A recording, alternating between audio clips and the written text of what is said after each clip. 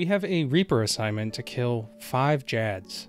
You might be thinking, does that mean we have to do the fight caves 5 times? No, we don't. However, we want to do the fight caves twice so we can get 2 fire caves. One to sacrifice so we can enter the fight kiln, and another one that we can use for master clues.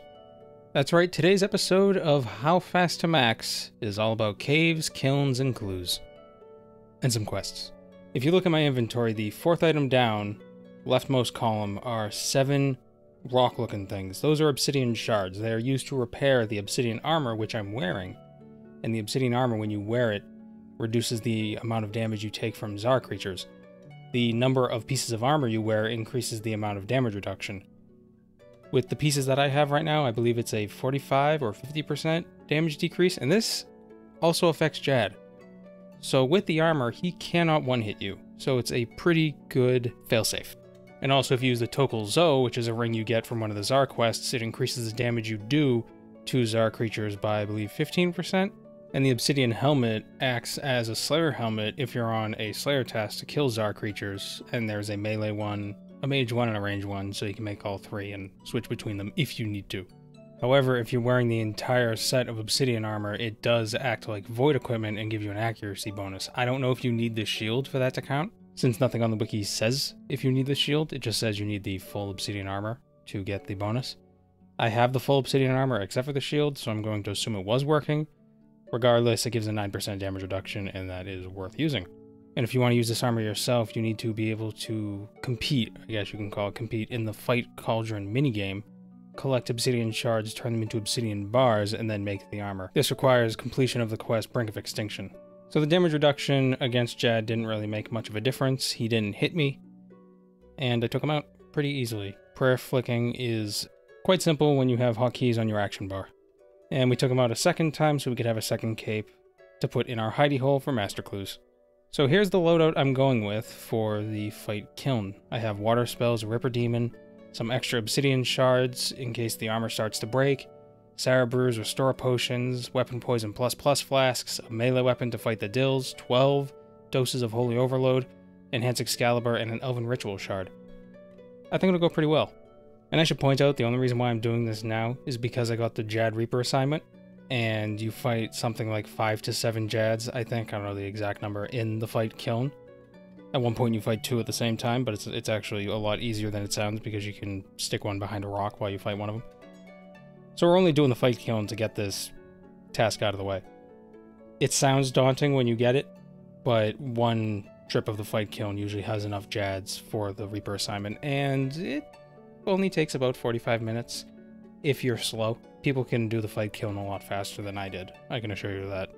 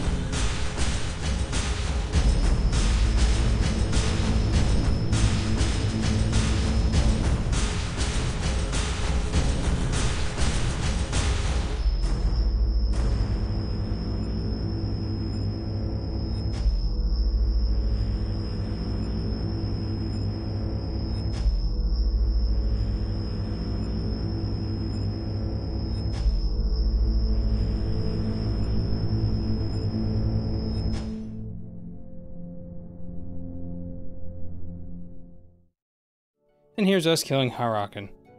It wasn't that bad, and I've been using the Ripper Demon in a lot of places at bossing and stuff. It is a game changer, I swear. You might not realize it. It's not even used in scrolls. I'm not even using it in scrolls. It's just oh my god, it's such a strong familiar. It is ridiculous. If you have Ripper Demons unlocked, 96 summoning, the Dagonbai mystery completed with archaeology, all those requirements, they are definitely worth using. And if you're not an Iron Man, you can just buy them from the Grand Exchange for about 80 to 90k each. It's pretty cheap, and you get them for about 64 minutes. It's not too bad. But now that we defeated Harakan, we have the best magic cape in the game as of, well, when I don't know when I recorded this, but right now it is June 15th. And it's still the best cape in the game. At some point, I'll have to get the melee and ranged versions. So with all that out of the way, here's what our stats are looking like at the beginning of this video. Compare to the previous video if you so desire. I don't. I was doing hard clue scrolls and one of them told me to go talk to somebody in the fishing colony. We haven't done Swan Song, so we need to do Swan Song so we can get into the fishing colony. We might be able to get into the fishing colony without completing the quest, but why the hell would we start a quest without completing it? Let's do this. I remember it was the mid-2000s. I was training Hunter in Piscatoris, but I needed a bank. There was no bank anywhere, so I looked at the map, and this was back when the map was a thing you clicked above the game and it opened a different window. And this is 15 years ago. So I look at the map, and it said there's a bank north of me. Great, fantastic. I can go to the bank, get some of my hunter equipment, and come back down and start hunting the things I was hunting again. I think it was birds or whatever. So I go up there, and I can't get into the place. But this guy says he'll give me a quest if I have 100 quest points. Well, here's the thing. Of my group of friends, of all of us being 12-year-olds, I had the most quest points. I always did quests. I had 100 quest points. It was amazing, right? So I was able to do the quest. And then I told my friends about the new monkfish we could fish. You see, we loved fishing. You know, lobbies in Catherby. Fishing them all the time and selling them for some bank. I had a high enough fishing level to do this quest. The hardest part about this quest was getting the lava runes. Because this was pre-Grand Exchange. This was yesteryear. This was like horse-carried wagon days, you know? But I got everything I needed, and I completed the quest, and I was so excited. And here we are again. This quest means a lot to me. And with it completed, we can now fish monkfish, which we're never going to do. But we can finish the clue we had. Here's a bunch of clues I did. I got 20 hard clues and 1 elite. Here's the loot from the elite. We're going to re-roll it. Basically the same loot. Alright, I'm not going to talk about every single clue we get, so let's just speed this up and play some music.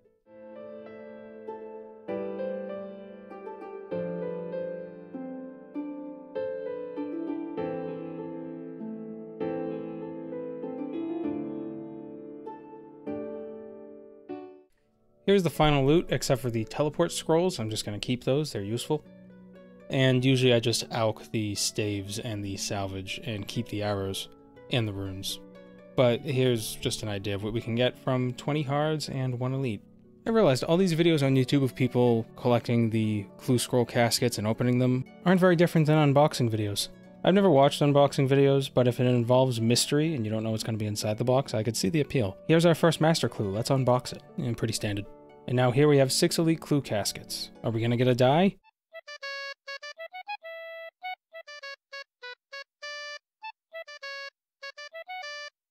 Yeah, so there really wasn't anything interesting in those clues, so we're never going to bother price checking it. We have a Reaper assignment to kill Grigorovich. I've heard it's one of the harder bosses of the God Wars Dungeon 2 to fight. So I was a little bit nervous coming in. But turns out it wasn't really that bad. You just sit in the corner and hit it with magic spells, move out of the way from the black dots on the ground when they're going to hit you, but you have to move away a little bit further than you would think because they have a splash zone, I suppose. With the Venom Blood perk, you basically ignore the spirits, even though I was still killing them for some reason. And when he spawns other shadow creatures, you just kill them and continue fighting them, and you just gotta make sure you stay out of his melee range or else he is going to hurt you. It's quite simple, actually. I wouldn't say this is an AFK method. There are AFK methods. This one is not one. But If you have a Reaper assignment, you have to kill about 10 to 15 of them. Don't be nervous. It's actually not that bad. If you have tier 90 weapons, it's pretty easy. I don't know about lower tier weapons, but I'm sure you could manage with the tier 80 weapon. It just might take a little bit longer. You might not be able to stay as long, but you have a 60-minute instance regardless. You could teleport out if you want to, and you teleport to War's Retreat. You just run to the boss portal and you teleport right back. So it doesn't really matter how many kills you can get in one trip, since restocking takes 30 seconds at most, maybe a minute. If you're just doing it just for the Reaper assignment, I mean, efficiency isn't a huge deal. You're just there for the Reaper points. More clues. We need to finish the Gower quest because there is a master clue that requires you to talk to Paul Gower. You don't need to finish the quest to talk to him, but since we're here, we're going to do it. We did it. Oh boy, here's the master clue. What are we going to get? Oh, double fortunates. Okay. So I got some fortunate components from my scavenging perk, which basically means I need to get 50 fortunate components to use those 3 that I got. That's going to be our next task. Getting 45 more fortunate component items so we can make an alchemical onyx. I can't remember why I started this quest. I don't think it has anything to do with clues. But we did it nonetheless, and we made sure to claim the extra experience while we were doing the quest, which is crafting, agility, and woodcutting XP if you have 30, 55, and 80 crafting, agility, and woodcutting. Since we got the fire cape, I figured it's about high time we do the Karamja achievement sets. We haven't done any of them at this point, mostly because the rewards aren't that good. It's the first achievement set, called Diaries at the time, to be added to the game. It's so old, when they released Old School Runescape in 2013, this was in the game. The easy gloves makes traveling by boat a bit cheaper, and we can get 40 pineapples per day from Del Monte. We claim the medium gloves from Caleb Paramaya in Shiloh Village. We get 10% extra agility experience from obstacles in the Brimhaven Agility Dungeon, and 10% more experience when trading in Agility Arena tickets. We get the hard task set reward from the Forester south of Shiloh Village, and this reward was actually a good one back when it first came out. It was one of the only ways to easily teleport to Shiloh Village, and it was basically the meta for doing Slayer back then. You would teleport to Shiloh Village and get a task from Duradel, later to be known as Lapalok. With these gloves, we have the ability to use the ladder to access the underground portion of the Shiloh Village mining site and to the Gemstone Cavern containing Gemstone Dragons. Gemstone Dragons weren't in the game in 2007. That's new. We can teleport to the underground portion of the Shiloh Village mining site. We have free entrance to the Brimhaven dungeon and access to Gemstone Dragons as a Slayer task. They give very good XP, but terrible drops. So a lot of people like to kill Gemstone Dragons with a Scrimshaw of Sacrifice to increase their Slayer XP in lieu of getting no drops. We also claimed our elite gloves from the Forester, so that means we have a 25% chance of receiving double tickets in the Brimhaven Agility Arena, double damage against wild dogs in Brimhaven Dungeon, access to the shortcut to red dragons in Brimhaven Dungeon. An additional 40 cooking apples can be claimed per day from Del Monte, 8,000 Tokul can be claimed per day from Zar Herza, 1 resurrection per day when killed in the Zar Fight Cave or Fight Pit. Lapalok awards extra Slayer points for every 10th task completed, an additional 5 for 80 total. And we have the ability to use the Northern Shiloh Village shortcut requiring 74 agility. And in some poetic irony, we abandoned Shiloh Village and the Slayer Masters therein to go to Curadel's dungeon, Duradel's daughter, and get 99 Slayer on Steel Dragons, which were once only in Brimhaven, but are now in many different places. We can kill Soul Gazers, start our Slayer Codex, do the Rush of Blood Platinum Challenge, kill brutish dinosaurs, and get our Slayer skill cape. We also got 90 defense. A lot of armors unlocked at 90. Wow. So first we're going to buy our Slayer skill cape from Curadel. What's exciting about this cape is that it provides you with unlimited teleports to every single Slayer Master. It makes doing Slayer faster, but also is very useful for when you're doing clue scrolls. For instance, you can get to Xenaris very quickly to do the elite clue scan of Xenaris by teleporting to the Slayer Master in Xenaris. With 99 Slayer, we can start creating our own personal Slayer dungeon in Menaphos. We do this by capturing the souls of monsters in little items called Ushabtis. We can use the souls in the Ushabtis to populate our dungeon with monsters of our choosing. One option people choose is filling their dungeon with shadow creatures from Prifdinus so they can farm elite clues more easily. I was close to the level and I wanted to make Promethean weapons in Demonheim, so when I train Dungeoneering I'll have Promethean weapons. So I went to ED3 and got 90 attack. Easy peasy. We have 30 easy clue caskets. Took about an hour to complete all 30 clues. Collecting the clues, I don't know how long that took because I just converted them from other clues I had over a long period of time. I have like 100 medium clues just sitting in my bag. Here's our wealth evaluator before we open all the clues. We're at 1.036 bill. Then we're going to compare it after we open all the clues.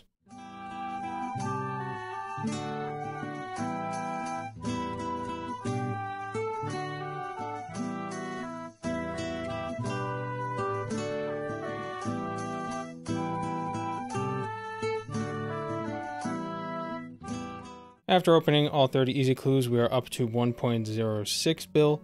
That comes around to a profit of about 25 mil, 26 mil, depending on how you round it. It's a pretty good hour, if you ask me, even though we're not factoring in the amount of time it took to get the clues. It would probably take another hour to get 30 easy clues if I were starting with nothing. So, you know, this looks like 22 mil in 2 hours, 11 mil an hour. It's not too bad. But we're not going to sell any of this except for the pages. We're going to disassemble all the uniques for fortune components. Before we did the 30 easies, we had 5 fortune components, and I don't know why I didn't record after I disassembled everything, but we had 18 items, so we ended with 23 fortune components. Still need 27 more. We're going to do Salt in the Wound because we need to complete it to be able to finish the hard Demonheim task set. We're not going to do that in this video, but we're just going to get this out of the way for now. A lot of people criticize this quest. I think it's because there was a ton of build up for it and it sort of fell flat at the end of it.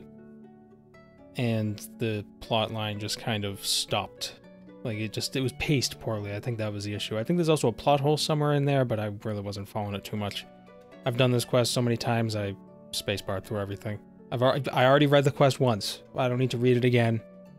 You know, I already absorbed the plot on my main, and the main before that, and the Iron Man, and I don't need to do it again. A few more caskets. 5 hearts. Are we gonna get a die?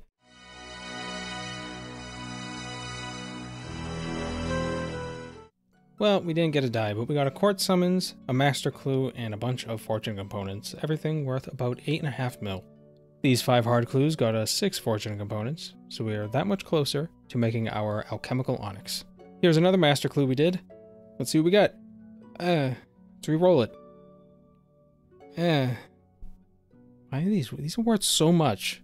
This must suck for Iron Man. I have a new cosmetic override. I think it looks pretty good. I keepsaked a Gilded Cavalier, and I got this rune coin outfit. It's like a pirate outfit or something? I can't remember what it's called. Basically, I had a bunch of rune coins left over from when I did one of those surveys ages ago to get a legendary pet when they were like 75% off. Since I had the rune coins lying around, I figured, use them to make myself look nice, because I was getting kind of tired of looking at the anniversary outfit. I like this. I like the yellow trim. I like the black. I like the gloves. It looks nice. If you don't like the cosmetics, I don't blame you. Cosmetics kind of suck in some games, but I try to keep my cosmetics reasonable. No particles, nothing crazy, just an outfit that would fit the game style. I think this fits the game style quite well, and I like it. Here's a cosmetic they introduced with the newest Yak track, Yak to the Light. It's the Saren Crystal Armor. I think it looks okay. It's not super over the top.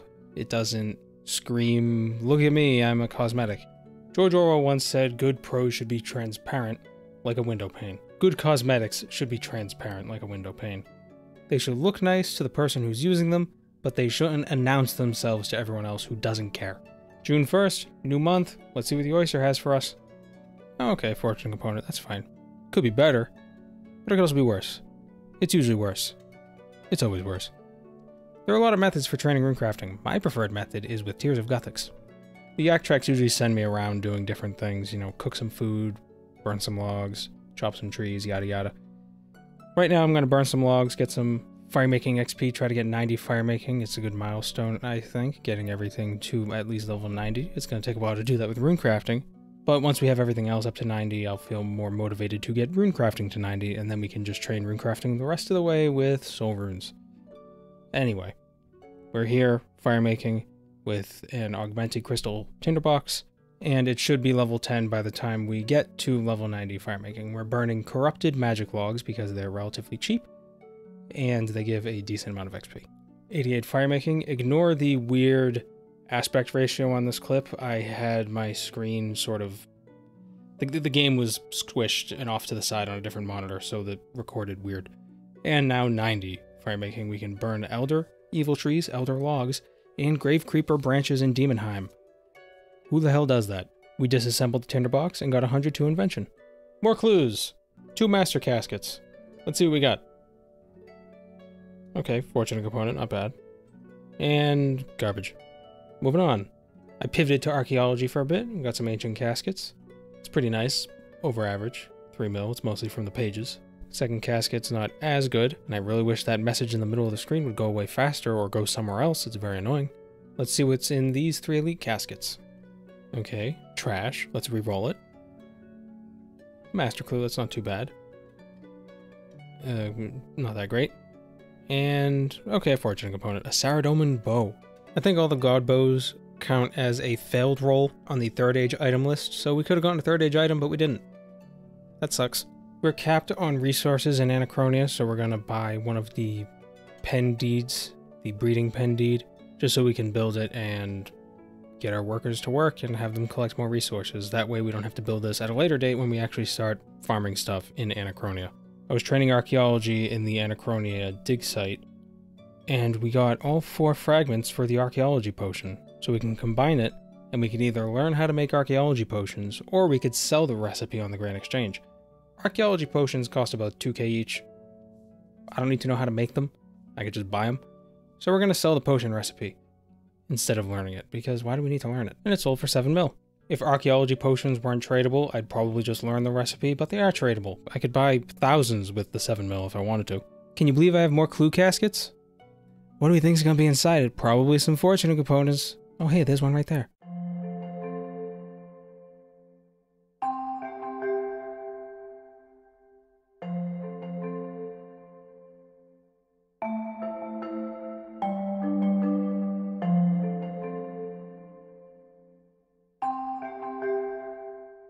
And the final loot from all of those clues is 16.9 mil. 8 items that give us fortune components, so we'll disassemble those and we'll sell the god pages. You know, really, I should just stockpile a bunch of the caskets and then open, 100 of them. Make it this whole big thing, 100 elite clues. What are we gonna get? And then I can get 1 million views. Because it's totally something that would happen. But I'm impatient and I hate waiting. I want to open the clues now. It takes all of my willpower not to open easy clues when I have 3 of them. It is so hard. I want to know. But for you guys, I try to wait. See, I was able to hold on to 5 master caskets without opening a single one. It's not easy for me. First casket, fortune component. Second casket, no fortune component, but it's still worth 1.3 mil. I have no idea how the hell that happens. Still no fortune component. These master clues are worth so much and they give nothing. It's all of these bolt tips.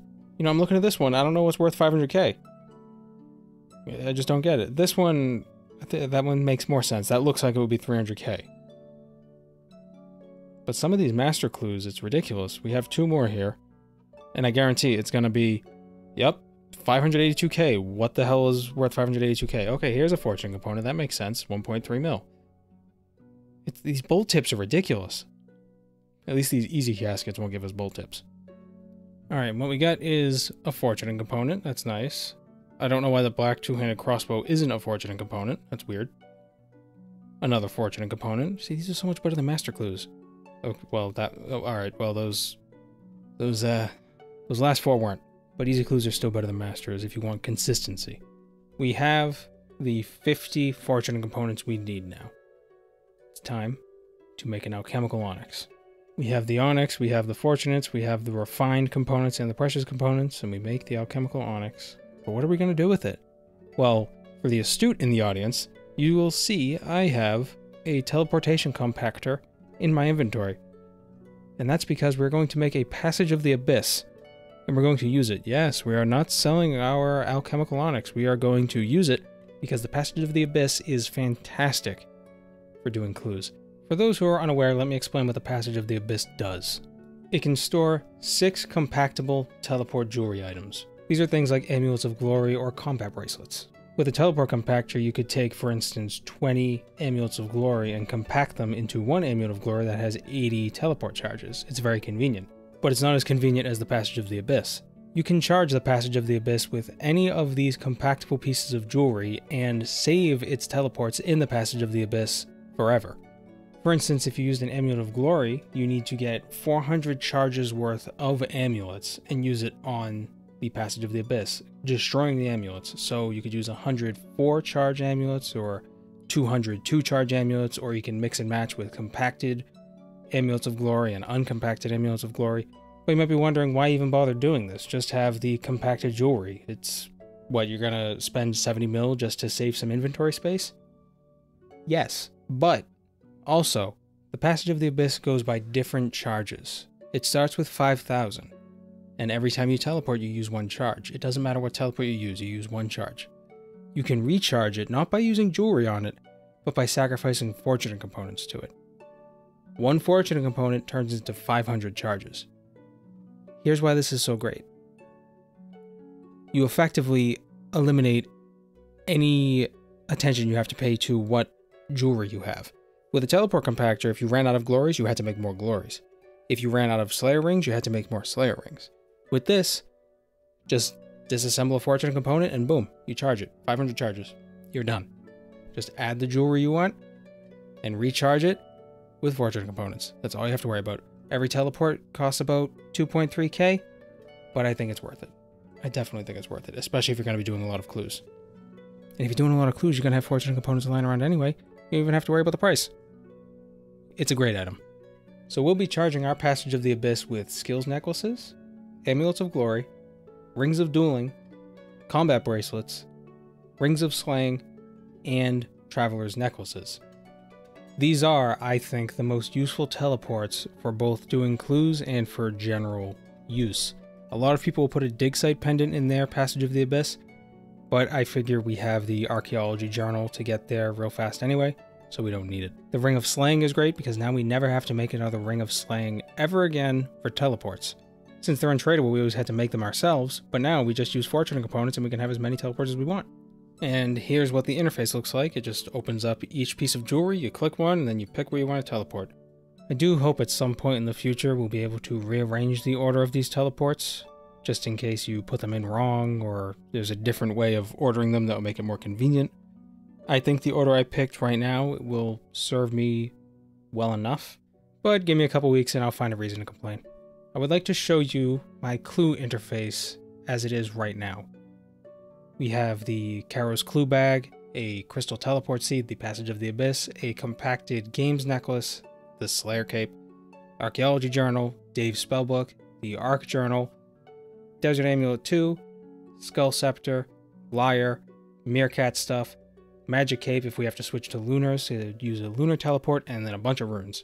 I don't have a rune pouch, but once I get a high enough invention level, we'll unlock a relic that makes all teleport spells require no runes. And I will definitely use that when doing clues. It is a great relic. I love it. I believe we need 112 archaeology or 109 with boosts to unlock it. We're not going to get that right now.